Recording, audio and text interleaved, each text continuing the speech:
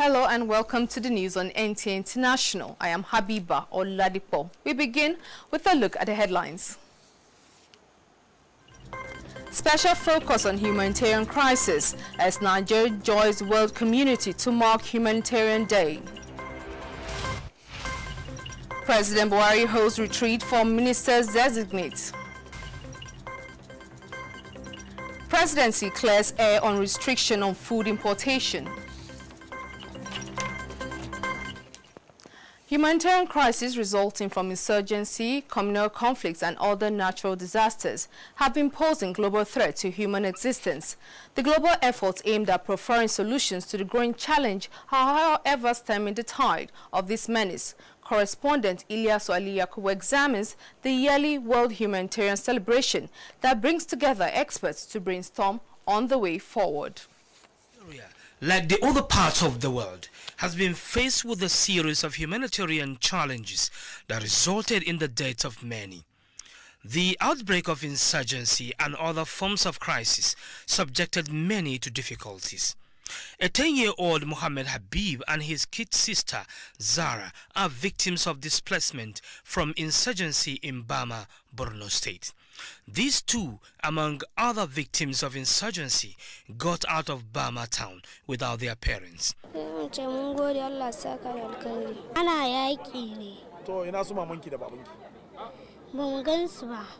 The good news is that the National Emergency Management Agency, NEMA, took charge of them on arrival in IDP camps. These humanitarian efforts, complemented by other humanitarian bodies, has led credence to the yearly celebration of Humanitarian Day celebration. We need to collaborate, we need to come together, we need to partner with the various structures in place to be able to eradicate this humanitarian crisis. I am confident that the resource persons and panelists in this symposium will do justice to this theme. At the end, I expect that fresh ideas and perspectives will emerge to chart a new course in delivery of humanitarian services in this country and beyond. Experts are of the views that Nigeria must face headlong the growing threats of humanitarian crisis for better society. In Abuja, Ilyasu Aliyakubu, NTA News. Meanwhile, Nigerians living with disabilities in the Federal Capital Territory are taking advantage of the 2019 World Humanitarian Day to demand social amenities like better accommodation, power supply and portable water to make life more meaningful. Adebola Brookslyn Sunday was at a colony in Karumajigi area of the Federal Capital Territory and reports that the colony houses 520 vulnerable people. Karumajigi Disabled Colony in the Federal Capital Territory is sited on about 4 acres of land with 520 people. The colony lacks basic amenities. The inhabitants, men, women and children, as well as the aged, are carrying on their daily activities. Most of the media, like NTA, they do visit the colony. Mohammed Dantani is the secretary to the colony's head. He said, apart from water and power supply, the colony lacks educational material in the only primary school in the area, which was built and donated by a non-governmental organization. Because without those writing materials, I don't think they can be able to cope up. When they write, they forgot, they go back to the books and see what they write and remember. They continue the studies. However, some caregivers are working to address the educational needs of the pupils, especially in the provision of writing materials and desks. Record from the United Nations Office for Humanitarian Affairs shows that while women and girls are severely impacted by crisis, they are also leaders in recovery and resilience. Our recipients here today for scholarships are majorly female children. 80% female, 20% boys. Go to early years schools where children are finding it difficult to pay for school fees. Pick up a child, train a child on scholarship. The way I have been helped today, I would like to help others like that tomorrow. This year's celebration is focused on women who risk their lives to save others. Adebola, Brookslyn Sunday, NTA News. And to talk more on the humanitarian issues in Nigeria and the world, I have with me in the studio Global Ambassador for Peace and Humanity, Asma'u Leo. Welcome to NTA International, Asma'u. Good evening. It's my pleasure to be here. Okay. So women seem to be more vulnerable in humanitarian crisis. What do you think is the way forward to reduce the risk involved? Well, as we know, disasters or any form of humanitarian crisis usually affects the most vulnerable in society. So disaster just exacerbates the existing social norms that puts women under the influence of patriarchy. So I want to look at it from the aspect of the society where women play the role of subordinates. So when disaster strikes, it exacerbates it and magnifies the issues that are already underlying in the society. That is why wherever you go to any IDP camps or any communities where they are distressed or have suffered one form of disaster or the other, the highest number of the victims or survivors you find are usually women and children. So for this year's focus globally, it's to celebrate women humanitarians. And for us as a nation, the theme for this year for Nigeria is harnessing the role of women humanitarians from being vulnerable to building resilience. And I feel the topic is timely, or the theme for the year is timely, because this is how we'll get to find out what are the impacts of these conflicts on women, what are the challenges, and what are the ways that we can employ to make sure that we bring life-saving interventions to better the lives of the affected populations, especially women and girls. So I'm going to ask you, in your own opinion, how has the celebration impacted on humanitarian crises around the world? Globally, every year, the United Nations has set aside August 19th to celebrate the achievement of humanitarian aid workers around the world. And like I said earlier, this year's focus is on women, and therefore we call them the unsung heroes, because women daily lay down their lives just to protect others. When disaster strikes, they are mostly the first responders, and you can see that all through the phases of these disasters and emergencies, women stay all through till the end of that disaster, when they are able to find durable solutions. And so these women also have their own personal challenges, because first, they are mothers, they are wives, they are also workers, and so therefore there is the issue of trauma. Because most of the times people feel because you're a humanitarian worker, you are so strong, you are just there to render life-saving support and assistance, forgetting that even as a humanitarian, you also have to deal with your own personal issues, which have to do with your psychosocial support system. And you need it also to survive in the area which, or the people which you serve. And every year, the Humanitarian Day is celebrated in Nigeria and the world in general. How has this impacted humanitarian issues in Nigeria, for instance? It always brings the attention of not just the global community, but it also brings about the enlightenment nationally and also at the local level, because that is the day that people rally support for humanitarian assistance. The UN system rally support, the national government rally support, the local communities and also the affected populations rally support towards their assistance. So it is very key that every year when there is this celebration for Humanitarian Day, it opens up the issues that are underlining to see that what can we do as a government, what can we do as communities, what can we do as donors agencies or even the UN system to see that we step up the kind of intervention we give to the affected population. So I feel it is a very important day, especially today. It's a very important day globally and especially for Nigeria to look inwards. What have we been able to achieve as a nation with regards to helping the affected populations, especially those in the Northeast? I know the government of Nigeria has done so much in the area of intervention, but I feel much more needs to be done.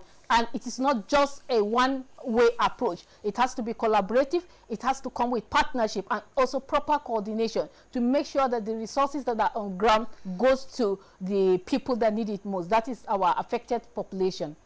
Okay, and the theme for this year's celebration is celebrating women humanitarian. What do you make of this? How do you think this would impact on their work so far? I feel the topic for this year, the theme for this year is timely, is commendable, because women, like I said, are always in the front line of life-saving assistance to vulnerable populations. So for setting a day especially to celebrate their achievement, their successes, their sacrifices, I think it is timely and commendable. And therefore, Nigerian women who are humanitarians and Nigerian women who have suffered one kind of all kinds of abuses, or those who are in a humanitarian crisis, or areas that have been affected by one form of humanitarian crisis or the other. Today we celebrate not just for humanitarian workers, but also the recipients, the beneficiaries, who are also building resilience to cope or to build back better. So today is a special day, and I'm excited as a humanitarian to see that the whole world is celebrating women humanitarians and also rallying support for women humanitarians and women who have been affected by crises all over the world, and especially in Nigeria. Many thanks. That is Asma Leo, Global Ambassador for Peace and Humanity. Thanks for your time. It's my pleasure. And back to the news. President Muhammadu Buhari has described as frightening the looming demographic potential of the country between now and 2050, saying handouts from so-called development partners can no longer help, as solutions to the nation's problem lies within. He is, however, optimistic that with effective implementation of the next level agenda, his administration's 8 years would have laid the grounds for lifting 100 million Nigerians out of poverty, fundamentally shifting the country's trajectory and placing the nations amongst the world's greatest. The president was speaking at the opening of a 2-day presidential retreat for ministers designates preparatory to the inauguration of the Federal Executive Council. State House correspondent Adamu Sambo reports. The retreat is designed to prepare and sensitize the ministers designate on the status of policies, programs and projects of government and the roadmap towards the delivery of its priorities as encapsulated in the next level agenda. President Muhammadu Buhari, who congratulated the ministers designate whom he said were chosen by the country above others, hopes that they will be in tune with their roles and responsibilities in the changing times as the nation's course is charted for a sustainable future. By average estimates, our population is close to 200 million people today. By 2050, the United Nations estimates put Nigeria third globally, behind only India and China, with our projected population of 411 million people. This is a frightening prospect. Honorable Ministers designate, it is a great privilege for you to be called upon to serve in this great office of state, and you must grasp the chance with 2 hands and put in your best efforts, as Nigeria today needs top managers to handle our numerous challenges. There will be long hours, and you must be prepared to live laborious days if we are to serve our people optimally. The president said they will also be expected to ensure that the agencies under their ministries are effective, efficient, and accountable in the discharge of their responsibilities as the government sustains efforts at securing the country, improving the economy, and fighting corruption. We have rolled back the frontiers of terrorism. We are actively addressing other challenges, such as kidnapping, farmer-herder violence, improving the safety of our roads, railways, air traffic, and fire control capabilities. We are steadily turning the economy around through investment in agriculture, manufacturing, shoring up our foreign reserves, curbing inflation, improving the country's infrastructure. We have recovered hundreds of billions of stolen assets and are actively pursuing control measures to tackle leakages in public resources. We will not let up in fighting corruption. Although the ministers designate were chosen to represent their states as a constitutional imperative, President Buhari, however, insists that it is vital for all of them to work as a team and, most importantly, as Nigerians. Convener of the retreat and secretary to the government of the Federation, Boss Mustafa, told the appointees that as the president's aides, their legacies will lie in how much support they have been able to give in the task of moving Nigeria to the next level, and not how much patronage extended to close associates and supporters. This call to service requires all of us to fully share in the President's vision and agenda for our country. As members of the President's team, it behoves on us to join him in providing the leadership required to develop Nigeria and lift the bulk of its people out of poverty. You will be required to work to the high standards of integrity, discipline, and dedication that have been set by the President in his long career in the service of the country. The SGF encouraged them to participate actively in sessions of the retreat, which he said will shape the way they will work over the next 4 years. From the State House, Adamu Sambo, NTA News. You're watching the news on NTA International, reaching you live from Abuja. It's time to take a break. We'll be back shortly with more reports.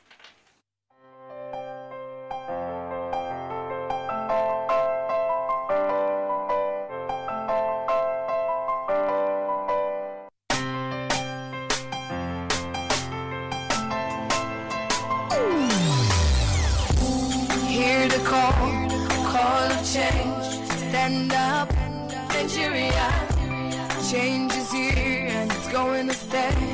Change begins with you. Oh yeah, make we go. Go to so let the change begin from within. Look at you, Ogerula. Change begins with you and me. Change begins with me. Change begins with me.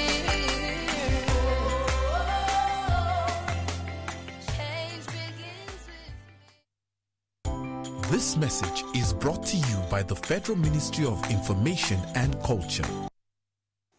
You're welcome back to the news. The Federal High Court sitting in Abuja has declined an expected motion seeking to stop President Muhammadu Buhari from swearing in the 43 ministerial nominees recently confirmed by the Nigerian Senate. Justice Taiwo, who delivered the ruling, said the applicants filed their motion out of time. Olabo Diarewa tells us more. Citing Section 14, Subsection 3 and Section 147 of the 1999 Constitution as amended, an indigene of Karu community in the Federal Capital Territory, Musa Babapanya, approached the court for an order to stop President Muhammadu Buhari from inaugurating his 43 ministers designate.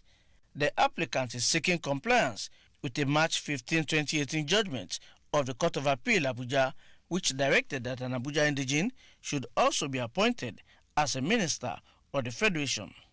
Justice Taiwo reasoned that while the applicants had the fundamental right to file the motion, the court would not stop the minister's inauguration since they have already been screened by the Senate. Instead, Justice Taiwo directed Musa Babapanya to personally set the court processes on President Muhammadu Buhari and the Attorney General of the Federation. My lord is of the opinion that it is better to put them on notice than to stop the inauguration and then have an expedited hearing of the matter. No date was fixed for continuation of the suits. In Abuja, Olabo Diarewa, NTA News. The All Progressives Congress has strongly condemned the attack on Senator Ike Ekweremadu, the immediate past Deputy Senate President and 7 senators by members of the outlawed indigenous people of Biafra on Saturday in Nuremberg, Germany. The party, in a statement by its National Publicity Secretary, Larry Issa Onilu, described those involved in the despicable action and the organization they represent as unworthy in character. The statement adds that the assault on Senator Ike Ekweremadu was an indecent action and it is below the acceptable standard of behavior expected of citizens, whether in Nigeria or abroad. Nigerians APC have said have a responsibility to collectively rise against evil at all times, in whatever guise it appears. The presidency has described as unfounded the report making the rounds that the chairman of the Federal Inland Revenue Service, Babatunde Fowler, is under investigation. The letter from the Chief of Staff to the President, Abba Kyari, on which the purported rumor of an investigation was based, merely raises concern over the negative run of the tax revenue collections in recent time.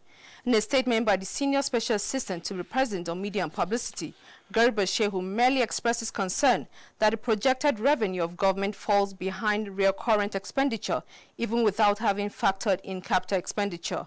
Consequently, it appeared that the country might be heading for a fiscal crisis if urgent steps are not taken to halt the negative trends in targeting setting and targeting realization in tax revenue. Anyone conversant with the Federal Executive Council deliberation would have observed that the issues bordering on revenue form the #1 concern of what Nigerians face today, and therefore often take a prime place in discussion of the body. It is noteworthy and highly commendable that under this administration, the #1 of taxable Nigerians has increased from 10 million to 20 million, with concerted efforts still ongoing to bring a lot more into the tax nets. And it's over now to Olayinka Ojo for financial sector. Welcome to this segment of the news. Financial Times article entitled Muhammadu Buhari sparked dismay over policy shifts on food imports, published 15th August, which suggests that the Nigerian government is restricting the import of agricultural products into the country is misunderstood. A statement by the Senior Special Assistant to the President on Media and Publicity, Garba Shehu, in a letter to the publisher of Financial Times, stated that, to be absolutely clear, there is no ban or restriction on the importation of food items whatsoever. The statement added that President Buhari has consistently worked towards strengthening Nigeria's own industrial and agricultural base. The Nigerian National Petroleum Corporation, NNPC, has announced 15 companies winners of its 2019-2020 direct sales of crude oil and direct purchase of petroleum products arrangement. A release in Abuja by the corporation's Group General Manager, Group Public Affairs Division, Undu Ungamadu, said it is in line with NNPC's resolve to transparency and accountability of its activities as committed to by its Group Managing Director, Mele Kyari. Following the completion of the 2019-2020 DSDP tender exercise, reputable and experienced international companies and Nigerian downstream companies emerged successful to undertake the 2019-2020 DSDP arrangement. Contract is for 1 year, effective 1st October 2019 to 30th September 2020. Let's now see how the equities market fared this Monday.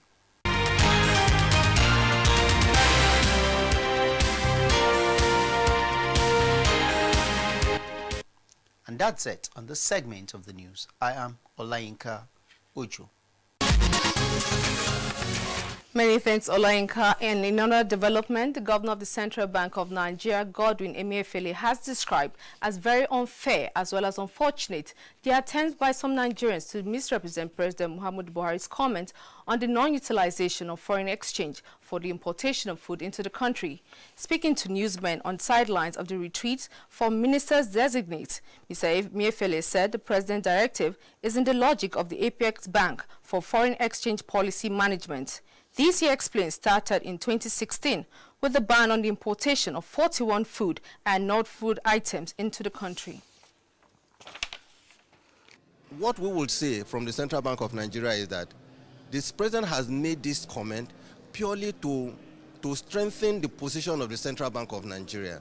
To say, yes, he believes in what the Central Bank of Nigeria has been doing since 2016 and that there is a need for us to reinforce that on, going forward.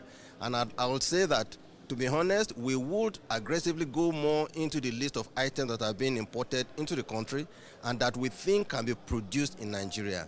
And we would, and I would like to stress that we would ensure that more of these items get onto the list of items that are going to be restricted from accessing foreign exchange in the Nigerian banking industry, not just from central bank source. Why should we be exporting jobs to another country? Today, we are complaining that there is a high rate of unemployment, leading to some extent the level of insecurity in the country. Why should we allow people to import food that can be produced in the country? We need to improve the wealth in our rural communities, and I'm saying we will not change course. We will even be more aggressive on this program. And for trending stories from other parts of the globe, here is Joyce Ometu. Sudan's former president Omar al-Bashir appeared in court Monday to face corruption charges, which his lawyers say are baseless. Mr. Bashir was ousted in April after months of protests, which brought an end to his nearly 30 years in power. The former president is alleged to possess foreign currency and receiving gifts illegally. On Sunday, pro-democracy activists and the country's military leaders signed a deal paving the way for elections. And from Afghanistan comes a report that a series of bomb blasts has rocked the eastern Afghan city of Jalalabad Monday morning as residents were marking the country's 100th Independence Day celebrations. Reports say at least 30 people were wounded in the attack. President Ashraf Ghani, in an Independence Day address in Kabul, called on the international community to stand with Afghanistan to eradicate the fighters' nests. And from Ankara, capital of Turkey, comes a report that 3 elected mayors have been removed from office and more than 400 people detained as part of a crackdown over alleged links to Kurdish militants. The mayors were elected in March and accused of spreading terrorism propaganda and financing terrorism. There are fears that the move could escalate tension in the main Kurdish southeast region of the country. Joyce Ometu, NTA News. And that's the news at this time. Many thanks for watching. I am Habiba Oladipo.